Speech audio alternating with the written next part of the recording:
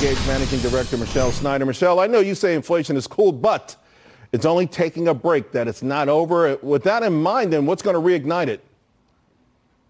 Well, there's so many different factors that could reignite it. For one, we obviously have China demand. With them waking up, that could really put stress on an already low supply.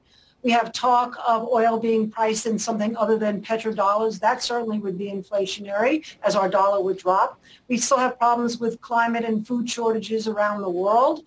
We have situations still with social unrest around the world, strikes happening. Even in this country, there's been some unrest. So, and also central bank policy missteps, which I'm just listening to your last guest, seems like it's a very high probability that could happen because the Fed is really in this quandary.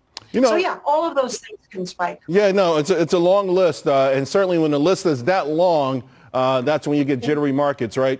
2 years ago, some of the most brilliant minds on the street were calling for a commodity super cycle. And for a while, they were spot on. I mean, look at that chart. It went straight up. Then all of a sudden, it's kind of stalled. It's been, it's kind of pulled back a lot. But you say it could still happen. Walk us through this. I mean, how does it happen and the best way we can make money off of it? Well, for one, commodities just by their own nature are volatile. So the fact that we see any volatility at these levels is certainly expected. Number two is that in terms of just statistically, when you get inflation over 6%, which is where we've cooled to, we've been much higher. It takes about 6 years to unwind. Now, everything moves much faster in this universe, but still, we're figuring at least another 2-3 years for it to unwind.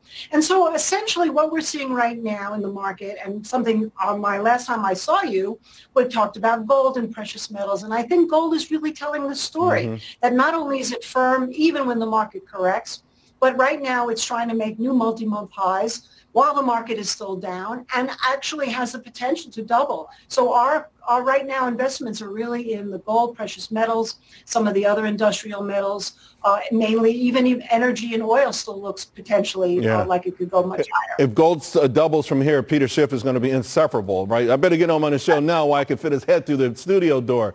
Hey, you had a line from your note that I really thought was intriguing, right? You said, but one thing we know, it's more important to adapt to changing landscape than to get stuck on a macro theme.